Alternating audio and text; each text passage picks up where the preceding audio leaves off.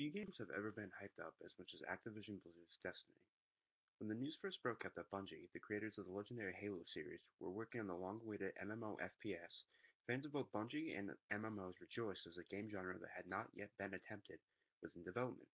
The game has now been out for 3 months, which is more than enough time to evaluate just what exactly Destiny did right with their launch, as well as what they did wrong. In this review, I will be going over certain aspects of the game that jumped out to me more than others, for good reasons or for bad. There are two types of gaming fans, those who play for the story and those who play for the game and its mechanics. Even those who play the game solely for its mechanics will have to admit that the story and immersion experience of Destiny was a disappointment. In order for a full immersion experience to happen in a game, the story must be compelling. Destiny's story is one that is extremely choppy and makes very little sense to anyone without the aid of an online resource guide put out by Bungie called Grimoire Cards. These cards explain the backstory of the backstory to the game's viewers. This is a horrible decision on Bungie's part, as this is lazy storytelling.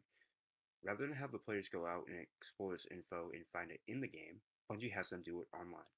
To be brief, the game is based around your character called a Guardian, and is set in the future where human life has nearly gone extinct.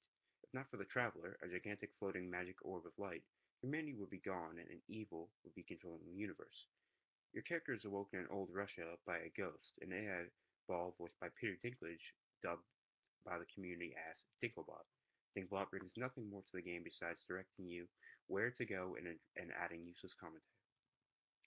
Dinklebot is a great example of why the game's story falls flat. Rather than create a game character that provides an experience to players, such as Cortana from the original Halo series, Dinklebot will give the player mundane missions that 9 times out of 10 involves the player fending off hordes of enemy waves until Dinklebot can either open a door, hack into a computer, or launch some kind of signal. Of all these missions, none of them seem to create a great connection for the player in the overall story. It is just Dinklebot informing players where to go, and after X amount of missions you are brought to the next planet. That brings us to the next point of the presentation of Destiny. Despite shortcomings related to the game's story, Destiny still managed to create an incredible in-game universe using our solar system as its basis. Each planet is stunningly visual and creates a unique feel that differs from the previous one. As of now, you can only visit Mercury, Venus, Earth, the Moon, and Mars. Despite the fact that you can only stay on Mercury for a short amount of time, the attention to detail for the planet is incredible. There is solar glare from the sun that is present anywhere on the map, being that no matter where you look, it's as if the sun is literally in your eyes. Venus was outstanding, as the planet is divided into two ecosystems, an Amazonian-like rainforest where pools of colorful liquid are all around the ground, while on the other side, an eerie barren tundra controlled by the Hive, a rogue species that is your nemesis throughout the game, live. Earth was the most disappointing planet by far. The level design was boring, the missions were even more tedious, and the scenery got old fairly quickly. Based in old Russia, it felt as if the entire trip on Earth just took place in a desert mountain region. The other planets had these quirks to them that made them feel unique, such as the sun on Mercury and the pools on Venus. I could not stop grinning when I got to the moon for the first time. When you first glance into the sky, the scene is incredible. The International Space Station long ago exploded, and its remnants still remain overhead.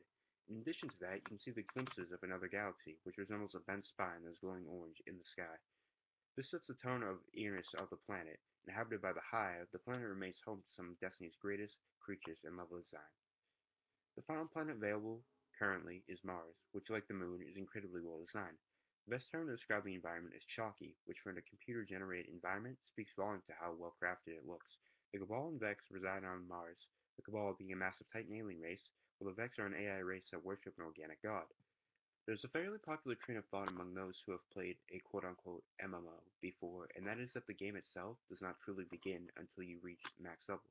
By reaching level cap, you should unlock the game's endgame content, or as many people think, the most worthwhile part of the game. On Destiny's release, the endgame content is very limited.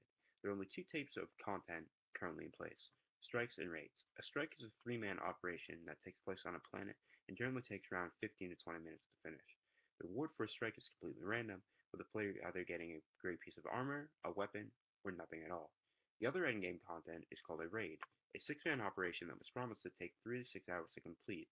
Raids were supposed to be the most redeeming and rewarding piece in Destiny, but instead of getting these marathon-long operations, we were instead merely given extended strikes that only take an hour of our time due to how exploitable these boss fights were. To make matters even worse, to progress in this endgame content, players need to acquire a certain type of gear that had light imbued into it. By gaining more gear with light, they would level up, making the endgame content easier. The only problem with this is that light gear distribution is completely random. This means that the only way to progress is to hope that the random number generator that pumps out gear is on your side, else you might end up lagging behind your friends as you finish the game's final content. Destiny was promised as a 10-year franchise, with a new installment coming out every 2 to 3 years. The pieces have been put in place for an amazing game series, however a lot of changes must be made in the future if this series wants to be regarded as one of the greatest of all time. Only recently has Destiny released its first downloadable content, which included another raid and another strike. These are steps in the right direction, as late game content was lacking, but the problem here is that you must now pay for the content in addition. Destiny as it stands only has around 40 hours worth of content. To charge people $15 for very little playtime is something that Bungie and Activision Blizzard must look hard at if they believe that this franchise will continue to be bought and played in the future.